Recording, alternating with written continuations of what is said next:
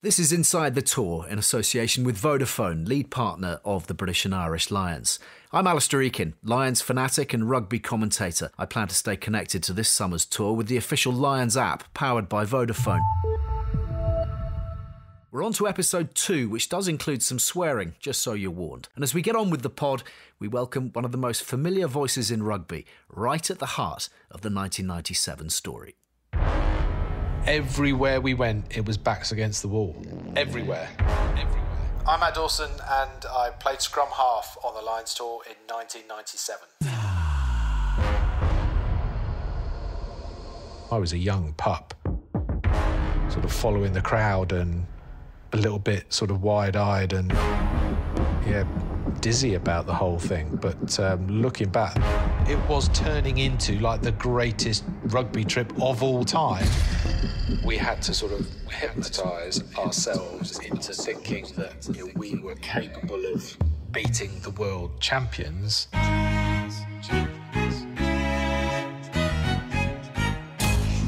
Inside the Tour, the full story of the British and Irish Lions in South Africa. The inside story, told by those who were there. Yes, Dawes is joining the cast for this second episode of the series. It's the bonding episode, and we're based at the Oatlands Hotel in Weybridge. This is the week to set the tone and set the standards. The week before the challenge of a lifetime in South Africa. We've got assault courses, flip chart brainstorms, and yes, we're off to the pub. Yeah, our lock-in. No one leaves till this place is empty. I thought this is... Yeah, I mean, it was basically we just tried to create as much havoc as possible. And that sort of set the tone. So how does this disparate group of characters, chancers, bolters, legends and lions, turn itself into a world-beating band of brothers? We're about to find out. Hello, I'm Doddie Weir, the big lock forward from Scotland. With the Lions, you got to bring the Scots, the English, the Irish and Welsh all together. And different players see it in different ways. So I think the touring party got the recipe spot on. Enjoy the players, they have a good time, although they're very respectful of why we're there and what the goal was and intention. It was important to get the whole squad together, being friends, kind of fighting for each other.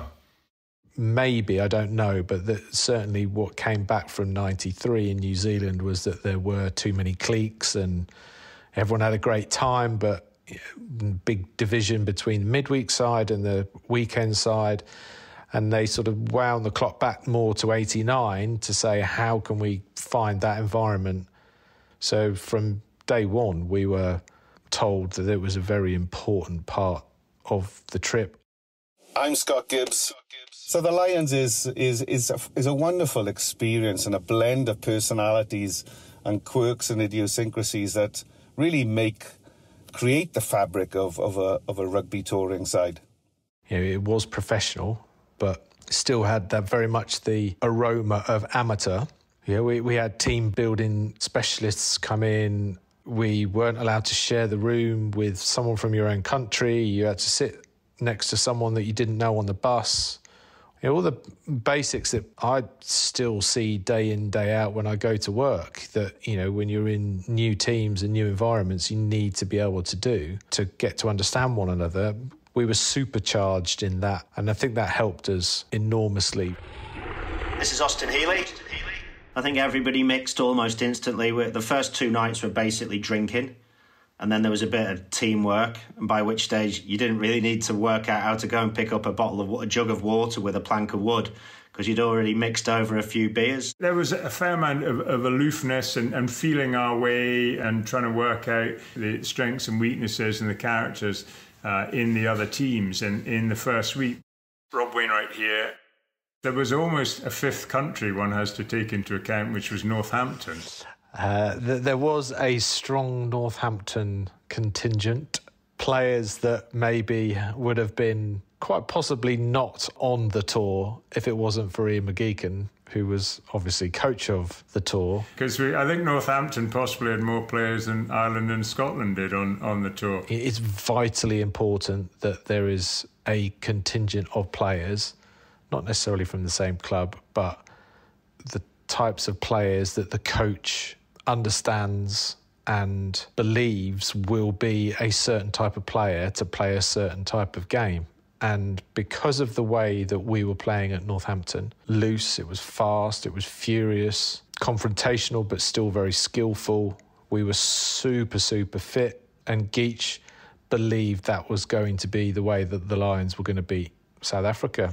They were a great bunch. But, you know, the whole thing was handled so well. With Fran Cotton's sort of great legacy for the tour was saying no rugby for the first week. It's all team building for the first week. And it was a huge success. One thing you got to recognise in those days was that a lot of the players you didn't know. They didn't know one another. They only played against one another in internationals. You know, European club competitions didn't exist. So we focused on the fact that before we go, we've got to try and create as much of a team as we possibly can before we get on the plane. Hello, this is John Bentley. We're on the 1997 British and Irish Lions tour of South Africa. One of the huge influences about how that tour was successful was what McGeechan, Telfer and Cotton invited us to do. Probably the most important thing we did, and probably the most sensible thing any manager could have done, was to actually ask the players how they wanted to conduct themselves on the tour. How do you want to run the tour? What do you want to be remembered by? So we were all separated into various groups. Bentos was obviously leading one group. Rather than give us a code of conduct, rather than tell us what the code of conduct was, they invited us to decide our own code of conduct and how we wanted to be viewed as a group of British and Irish Lions. And it was to have clarity about what we should do with each other, and how we deal with the disappointments of tours and injuries and selections and so on, to mitigate any ego, that we were all very neutral in one focus and one goal, and that was obviously to bring home the Test series. And we worked in small working groups and we presented to the whole tour party. And then they put together a couple of little flashcards that we kept, that was a reminder throughout the trip. And that's where we ended up with the Lions laws, which were written down on a little card. I mean, good coaches do this all the time. They let you set the rules in the full knowledge that really they set them. But if the players think that they've set them, then they'll abide by them, because there's no argument then. So we had that scenario where Geach would suggest, well, what do you think? No drinking the night before a game, or 2 nights? What do you think's appropriate, guys? Or we think 48 hours is appropriate. Yeah, I think that's a good idea. Thanks, Geach. So it was that sort of scenario where we'd set all the teamship rules, and they were fair. They weren't ridiculous. You know, if you were playing in the midweek team, you'd make sure you trained and helped the test team as much as possible. But then in the night, you could go out Thursday, Friday. If you weren't in the 22, or if you weren't in the standbys, you could go out the night before if you wanted to, but you weren't to wake anyone up in the test team. So you had to have respect there. And I think everyone abided by that. You know, there was guys enjoyed the tour. There's no doubt about that. It was a fun tour to go on. But it wasn't draconian. And I think the level of respect that came from Fran Cotton and Geach and the other coaches, Jim Telfer, down to the team, was paramount in the buy-in from everyone. Inside the Tour. The full story of the 97 Lions in South Africa. It's a huge challenge. I think it's one of the greatest rugby challenges, to go into the backyard of South Africa and to compete right across the Republic. The intensity not only lies on the field, but also lies in the crowd, and the vociferous nature and the actual rugby passion that they lead. So we knew that we're up against the world champions, and, you know, some of the greatest names to ever play the game were the opposition. Scott Gibbs was the very first Lion that I met on the trip, because I was rooming with him. And I picked up all my kit. I knocked on this big enormous, probably like 8-foot door, white panelled door with a brass knob. And I've knocked on the door and the door opened. Well, when I opened the door, there he was, my roommate, Matt Dawson, England number 9. And I'm like, oh, hello. It was Scott Gibbs wearing nothing other than a really skimpy little towel that he had wrapped around his waist. And I'm loaded with 2 kit bags and a suit carrier. Might have looked a bit funny because I had a towel around my waist. I'd just come out of the shower, perspiring, and we had a 10-minute call to be suited and booted for, I believe, team photo. So Matt's in a rush. I've said, hi, Scott. Matt Dawson, nice to meet you. And he said, hi, Matt, would you like me to iron your shirt? And that was the very first sentence that a non-English Lion said to me in that tour of 1997. Then proceeded to iron his pants and shirt, so we were both looking well sharp as we left the room. Would you like me to iron your shirt? And he taught me, I know this sounds ridiculous now, but he didn't actually, he said, do you want me to iron your shirt? But he didn't have an iron, but he taught me the trick. Let me give you a lesson in domesticity now. Hang your shirt up in the shower, get all the creases out, just a bit of a hack there. Putting the shirt on a hanger and putting it in the bathroom and turning the shower on really hot and steaming the shirt. But I must say, great teammate, great tourist. So it was a very educational trip all round. What do I remember that trip when we thought we were going for another training session and Fran took us to the pub? The last day over here in Weybridge before we flew out, we trained hard all week and said, right, OK, boys, down tools, we're going to the pub. Well, I think, we talk about other personalities. One of the strongest personalities on the tour was the tour manager, Fran, and certainly he stepped in my corner on few occasions during the ensuing months. We went in the local pub, a lot of locals there. It says no one leaves till this place is empty. It was, right, go and enjoy yourself, boys. This is just as important as getting flogged on the training park. And normally you see a lot of rugby teams where they all sit in the corner talking to themselves. Go out and get to know one another, air your views. But these guys didn't. They were out talking to the locals, having a beer. Make friends, reacquaint. And that sort of set the tone. Create some stories that are going to bond you for the next 9 weeks of your life.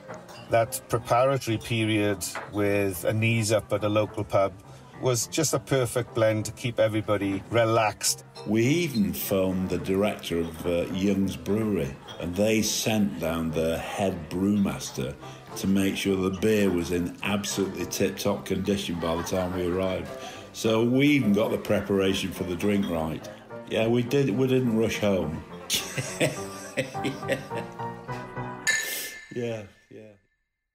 That happened in 2001 where, we all tried to go through this formula, right, let's go to the pub, let's get pissed. And in 2001 we did that, got to the pub, and then whilst we were sat down having a few beers, it was announced when training was going to go on in the morning. So everyone was like, oh, well, I'm not going to make a dick of myself, so I'll stop. Whereas in 97, it was, Philly boots. Then the next day, there's a family barbecue. To me, that's what summed up the 97 Lions.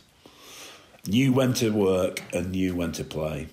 Basically, we just tried to create as much havoc as possible, not only in the pub, but I'm not sure whether it was the same night where was there a wedding in the hotel that night as well, or so we came back. We're trying to gate crash the wedding. I mean, we didn't really need to try too hard because they didn't mind a load of rugby lads coming, Lions just joining in.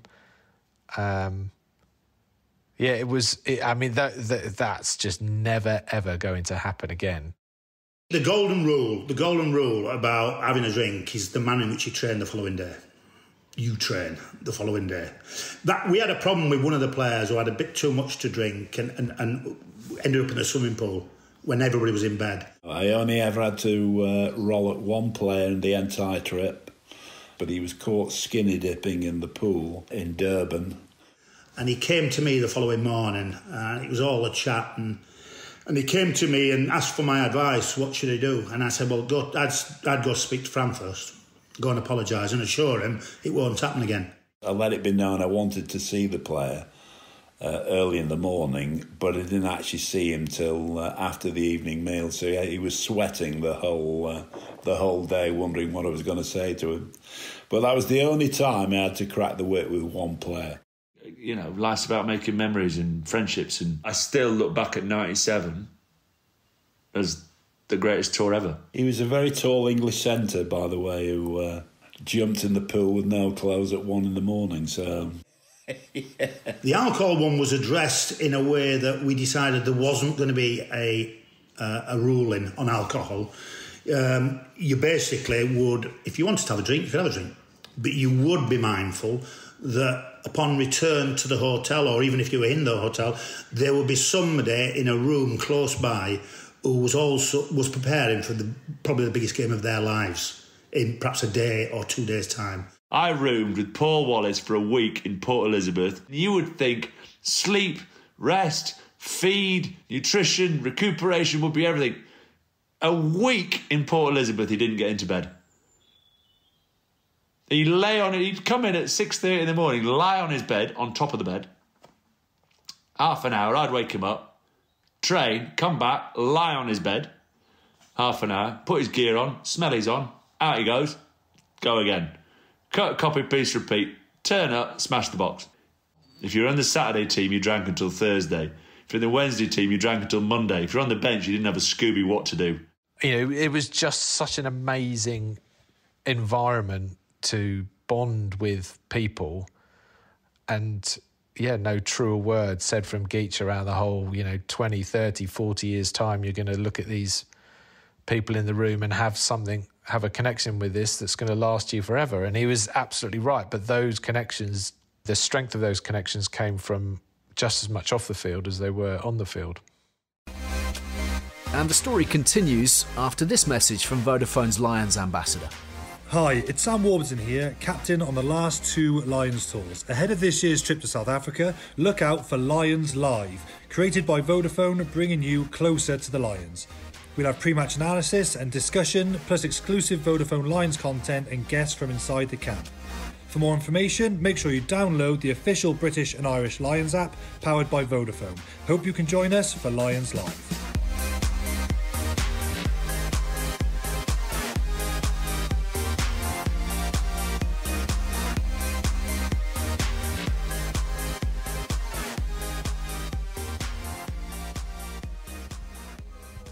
This is Inside the Tour with the Lions of 97.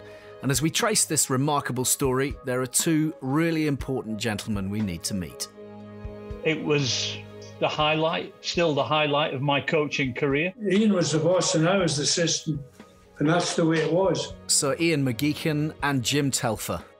You'll have heard of them. For most in rugby and for many in sport and business, they set a man management gold standard. Geach and Jim. This story would be nothing without them. They were different, but they complemented each other perfectly.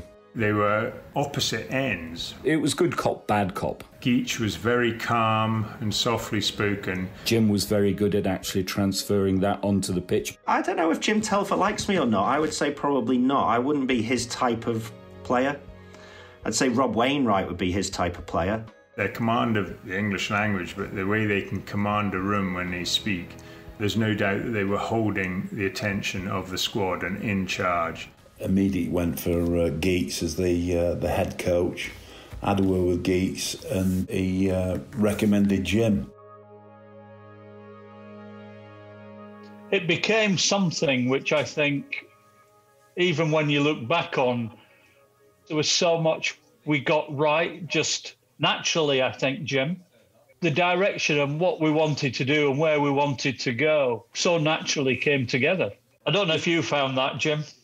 Yeah, well, with this group of Lions in 97, everything seemed to go so well in the preparation. I mean, you spent a year before you went to South Africa to work with the All Blacks playing against the Springboks. And so after the 1997 Lions, I took a great interest in rugby again. I thought that my faith in the Lions was overwhelming after that. And I think that since then, the Lions, although they haven't won every series, there's a new meaning to Lions tours compared to what it was before.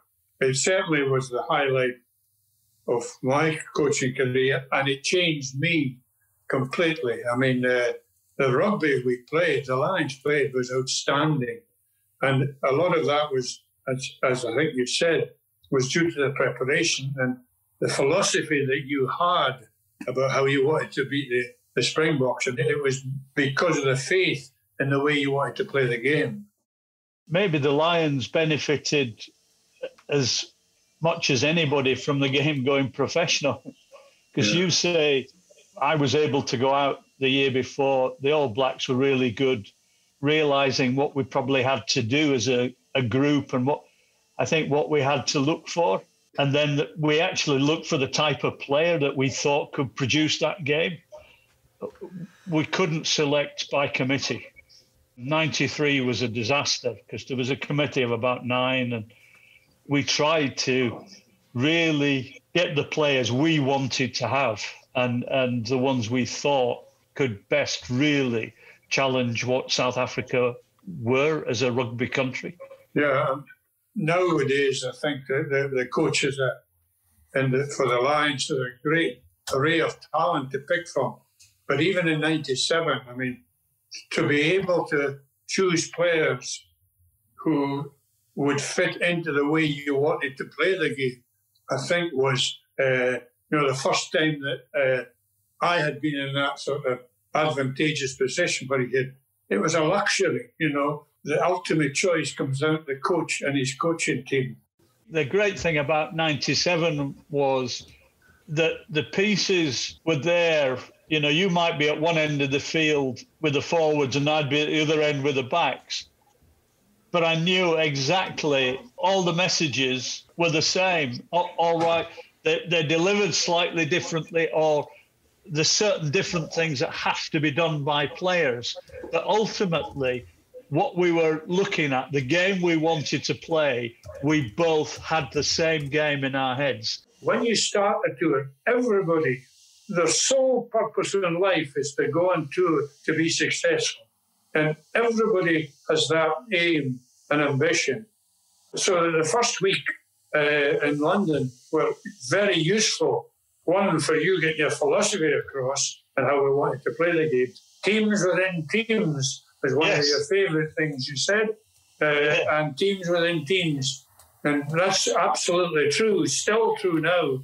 The players got to know each other, they like each other. And one of the great things I found about the players, before we left London to go to South Africa, to go to Durban for another week's preparation, they were the salesmen. And I think that was one of the telling points about the tour, was that they wanted to play the way that you asked them to play. They became the salesmen for the brand of rugby that you wanted to play. The remarkable Ian McGeechan and Jim Telfer, who have an episode all to themselves coming later in this series. So they're in place, alongside tour manager Fran Cotton. Now all they needed was a captain. Inside the tour. I met Peter Wheel at the Rugby Writers' Dinner in, I think it was December or early January. And he said, you ought to look at Martin Johnson. Said, whoever was captain of Leicester at the time had been injured and Martin had taken over from him. And he said he's fantastic in the dressing room. He's somebody who could do a job for you. I think probably because he doesn't get riled very easily. And I don't mean that in a will he fight back sense, because obviously he gets riled really easily in that sense. But, in big pressure situations, he doesn't react to pressure. He sort of goes with it. He could win the Euro lottery this Friday night, 180 million quid, and he'd shrug his shoulders. He wouldn't be running around his living room table, jumping up and down on the chairs like most people. He'd sort of shrug his shoulders and go, doesn't really affect my life that much. I like riding my bike. And that's the sort of person he is. He's probably the most pragmatic person I think I've ever met in my life. It's funny, the cap, because normally you'd say one of the four countries, the captain who had been captain of the their country would automatically be captain of the Lions, but we didn't think like that, and it came about because we recognised that you had people like Ian Evans, great player, great Lion, been captain of Wales, would have been quite an obvious choice. But we felt in South Africa it wasn't the right thing to have a winger as the captain. We wanted somebody in the heart of the battle where, South Africa, you've got to win the physical battle before you even go anywhere, talking about what kind of rugby you're going to play. Unless you match them there, they're just going to walk all over you. So we felt it was important we had somebody in the heat of the battle area in the forwards as the captain. I think his good skill was that he wasn't that sort of captain that was overly vocal. He said what needed to be said when it needed to be said. And he had lots of senior voices there that would do most of the talking. Lawrence, a lot of talking. Rodber, another leader. Scott Quinnell, another leader. Jace, Woody, obviously, quite a lot of talking. And then he had people with no power who also liked talking, like me and John Bentley. He was an amazing captain, but he was a captain that didn't particularly say a lot, but he was surrounded by people who did say a lot. Your Alan Tates, your Keith Woods, your Delilah, your Gus Gotts, different players on different occasions, but Jono always had the final word. And importantly, everybody always listened. But if you watch the games over and over, Jono's leadership qualities were about how he played. You'd follow him anywhere. He was just immense, amazing. And then I thought, who knows Martin Johnson better than anybody else in the world? And I thought the only person that can be is his mum. So I phoned his mum up and asked her, said, right, talk to me about Martin. What do you think of, what are his best traits? She said, well, one thing about Martin is that he'll only ever tell you the truth. And from that moment on, I thought, well, this guy has got to be our captain. He's and Ian and Jim were on board with it, so that's how he got appointed as captain. Although he does get angry when he can't water ski. Okay, expand. Following the 2001 tour, we went on holiday together again. Mainly when people say, why'd you go on holiday with Martin Johnson? Why are you two good friends? And I sort of tell him, I'm really good at starting fights and he's really good at finishing them. So he's the perfect mate to take on holidays on the beach, because the last thing is you want to get filled in by some German holidaymaker. But he's perfect for that. So we went to see our friend Dave Lougheed in Canada, and he's got a boat on a lake. And I'd done a lot of water skiing. My dad was a very good water skier. And I was trying to teach him how to ski. And bearing in mind his neck was completely shattered from the tour, but he wouldn't give up. And he was really getting on my nerves. So I said to Lou, I was driving the boat. I said to Lou, tell me when I said to him, right, we're going to sit you on the dock. We'll dock start you. Take a couple of coils. When I say go, chuck the coils. And then just hold on. Don't let go. And it'll pull you straight up. Bearing in mind he's like 19 stone and we're trying to pull him out on a little speedboat. So anyway, Lou said, right, he's not looking. So I just floored the boat and it pulled him straight out the front of his skis and he wouldn't let go for ages. And all you saw was this thin veil of water going over the top of his head with his one eyebrow, which looked like he picked up an otter as he was getting pulled through the water. And then eventually he let go of the handle, it snapped and came shot through in front of the boat. I stopped the engine. He said, come and get me. I was like, are you angry? He said, yeah, I'm really angry. I was like, you can fucking swim back then. So yeah, I stayed away from him for a couple of hours once he got back to the dock. Well, everybody asked me about behaviour on the tour, and I said, well, I only found out what was really going on when I read all the autobiographies sometime later. You can tell quite quickly, I think, with the group of people, the way they behave, the way they mix, whether or not this was going to be an easy group of people to manage and be part of. Really, by the time we left Weybridge, we recognised we had a special group of players there. They mixed well together, there were no cliques, didn't allow that. We knew when we went out we were a team. The Lions of 97 taught us so much. If you're in a team, whether sporting or business, let us know if you employ any of the techniques we've heard about in this episode. We'd love to hear from you at Inside Tour Pod. I didn't think there was much chance of us being successful. But when I got onto that plane on the Saturday, I knew we were going to be successful. It was still a tall order. It was still a big ask. But I knew that during that week, we'd put ourselves in a position that we were in with a shout. So with the Lions' laws set, team building complete, and the pub exhausted of supplies, it's time to hit the training pitch in episode 3. Scrummaging is something entirely different. You were sucking diesel for the whole thing. You were looking for oxygen wherever you could. This is where the strategy will be set. The master plan to destabilise the Springboks must be honed on a muddy field in southwest London. It was like a clash of stags. That's what it was like. That's episode 3 of Inside the Tour, which is a 94-19 production for Auddy.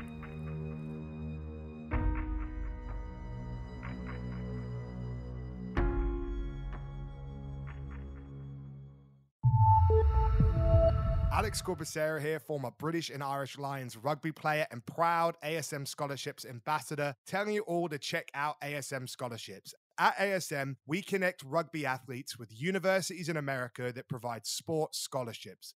Apply today at asmscholarships.com for your free assessment to see what universities you qualify to.